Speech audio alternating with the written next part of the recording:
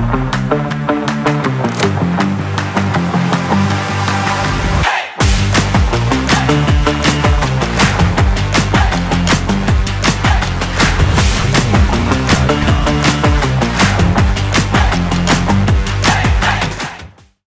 everyone, how are you doing?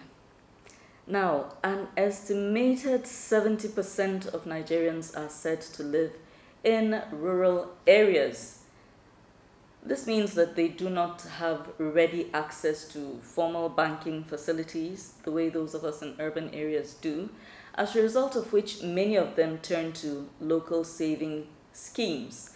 Now, these local saving options are not available only to people who live in rural areas, because you'll find that a large number of people in the urban areas, especially people who are self-employed, like artisans, entrepreneurs, business people, and so on and so forth, also get involved in these local saving schemes and actually seem to prefer them to the regular banking facilities that are available out there. Before I joined Osusu, my life was scattered. I can look at my bank statement and I'll think and I'll say, I got 12 million the last year. Not kidding. That means if I was to break it down, I had like an average of 1 million a month. That's as if I'm an oil worker. But yet I'm broke. I have nothing. I've just been spending as it comes, And then my then manager, her name is Pat, advised me to join Osusu's, and I told her, beggar, and then I did. When I did, I realized I could use the Osusu to say, let me travel with my children. Let me travel with my son. That time I just joined to America. Let me do this, let me do that, because I could use my Osusu for something. But then, before then, when a particular bill is coming, say rent, I'll be thinking, oh, I have to save up for this. So you'll now see me trying to use an old account to try to save up there, to say the rent is in 2 months time, is in 3 months time, and then you see me so stressed, gathering, I'm so broke. But the Osusu has a way of just organizing you without the too much organization, too much stress, too much thinking, because you know you have to pay a particular money every month, and it's a must. Of course, today we are talking about local saving schemes. My name is Diva. Continue to watch, like, share, comment, and if the channel and my content makes any sense to you, kindly subscribe. Okay, that is how the channel grows. Now, these local saving platforms are usually run by a group of people who know each other and possibly work together or belong to a common sector or community. The convener of the local saving scheme is usually the person who will outline terms and conditions as the leader of the group. In the north, it has the generic name Adashi or Adashe. The Yoruba call it Esusu or Ajo, while amongst the Tiv it is known as BAM, and so on and so forth. So if you had any worries or concerns, like you didn't really know what I was referring to, having used these local terms, I'm sure you now have a better idea. These informal savings or contribution platforms also sometimes provide soft loans at low payback rates and should therefore not be sneered at.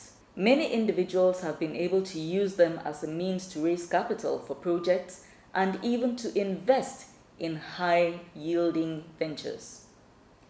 Mariam Abobo is currently the convener of one of these contribution schemes. We have several forms of Adashi that I run for my friends. Basically, I use WhatsApp, so we have groups on WhatsApp, and depending on the amounts people are willing to contribute, we have them differently. There are people who are contributing 1,000 weekly. There are people who are contributing 2,000 weekly. There are people who are contributing 5, 20. Some of us are doing it monthly as well. So we have a system where we agree on a week to pick. If it is 5 weeks, 10 weeks to run. If it is 11 months, 6 months to run. Then we all pick a date, a convenient date, maybe because we have goals and targets towards that. Or if we are working towards a particular amount of money to do something now, this is where the communal goal is. So we save a particular amount of money depending on the duration towards that. So that is how we run it. We have it on WhatsApp, and for now we are working with people we personally know. It's really been so useful because it's a means of savings. Actually, the contribution is a means of savings. It's not easy to save money these days. Sometimes you want to do a project, or you just want to save, because when you keep the money idle in the bank, you kind of start picking it up and the rest. So it's a form of way to compile and have a bulk amount of money at your disposal at a particular point within the year, depending on maybe you have a goal, you have a plan, or you just want to save money.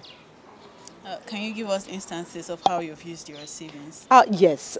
For me, I've used mine for business. I've used it to to buy more stock for my business. I've used it to invest in other things as well. So basically, those are the two things I use my money for. In fact, my 4th car was bought with the proceeds of just such a contribution scheme. You know, we got together, there were about 11 of us in the office. You know, we got together, contributed a certain sum of money, and I made sure I was last, because when you're the last person to collect, it feels as if you have been saving the whole time and you just, you know, got the money back. When you're the first person, it feels rather like a loan that you have to keep paying back over a period of months. So that was how I got my first car.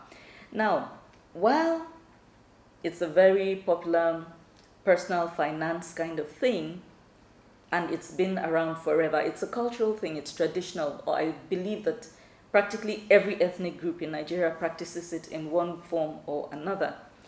Now, despite all of those things, it does come with downsides. Like, for instance, if one of the contributors suddenly dies or suffers some serious misfortune, so there's that. You know, after the person collects the money, something really nasty happens to that person. That's one thing to look out for. Then, of course, there are instances of fraud where some people collect their own portion and then refuse to pay back, sometimes fall off the face of the planet and just disappear. There's also that. Then sometimes the convener of the group is fraudulent and gets people together in order to rip them off. So this is not something you go into blindly. And in fact, Mariama has a similar unpleasant experience to share with us about this, you know, local savings scheme. You might want to hear what happened to her. I think I've had only one, and that particular group contribution was not run by me, but I was a part of it. And there was an issue, somebody collected, and he was not able to pay. But it was only me that was affected. And possibly maybe because he knows me, I'm a little bit soft-minded. It's just me that didn't get. Everybody got their money except me. And the other unpleasant situation where people do not maybe pay on time.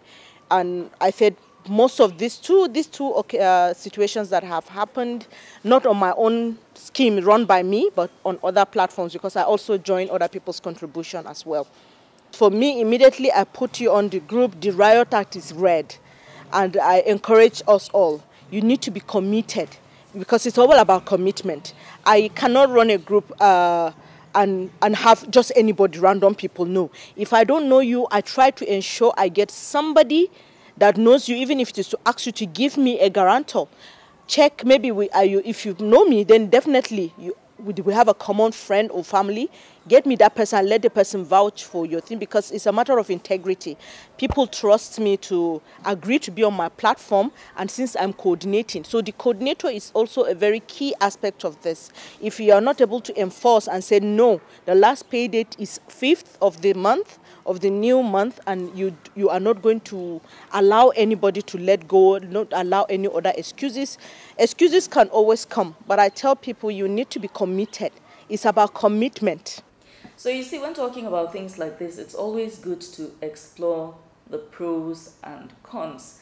And the reality is the pros for these local savings schemes seem to outnumber the cons. as a result of which it seems as if a number of fintech organizations, when we say fintech, we're referring to financial technology. You know, anytime you do something digital online that's financial, it has something to do with fintech. That's the most lay way I can define it. So many of these fintech organizations nowadays seem to have borrowed a leaf from these local savings schemes, contribution schemes, and so on and so forth, because they have options where you can go into a daily savings thing, you can do it weekly or monthly. They're way more flexible than your regular banks are. And, you know, it's catching on. People are patronizing them. Some of the more reliable ones that I've done my research and come up with are Cowrywise, PiggyVest, Investment One, ColoPay, iInvest, Sumo Trust, Kuda Bank, and Alert by Wema. I personally am currently using PiggyVest, which is working fine. I started using it at the beginning of this year. I programmed it to take a small amount of money from my account daily. I made sure it was a small amount because this is my first time going into it and I don't want to have any unpleasant surprises. I did do my research first, yeah? I did my research online. I spoke to a number of people who have also used it before getting involved myself. So what has my experience with PiggyVest been like? It's been reliable. Now, on my end, what happened was that I noticed that after 28 days, it stopped deducting the amount automatically. Now, the minute I noticed that, I got across to their customer care, they put me through on what to do. I did it, and the automatic deductions have continued. So it's been just a couple of months. The experience so far has been okay. That said, I am not vouching for any of the platforms, okay? I don't have a stake or an interest in any of them. And I would strongly recommend that before you patronize any of them, be it the local savings schemes, be it the fintech ones, do your research. Don't just do research online. Talk to people who may have actually gone through, you know, the process and can give you first-hand, you know, experience about what they went through before you also get involved. And particularly with regard to fintech, we will be taking a closer look at how they operate. One thing I want you to understand is that with these fintech entities and any regular bank, if you take a loan, do not expect them to be as soft as is sometimes the case with the local saving schemes. That is not how these corporate ones function. So you need to keep that at the back of your mind, okay? And as I was saying, I aim to take a closer look at the fintech organizations, see how they function, you know, what keeps them ticking. Is it the kind of thing you want to get involved in, and so on and so forth?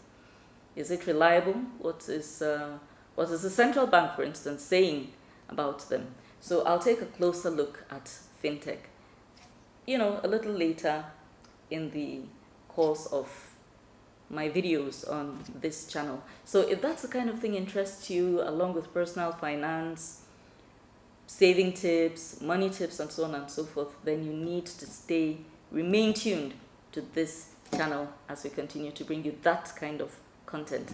My name remains Devan. Continue to watch, like, share, comment, and if the content makes sense to you, remember to subscribe, because that is how the channel grows. See you again next week.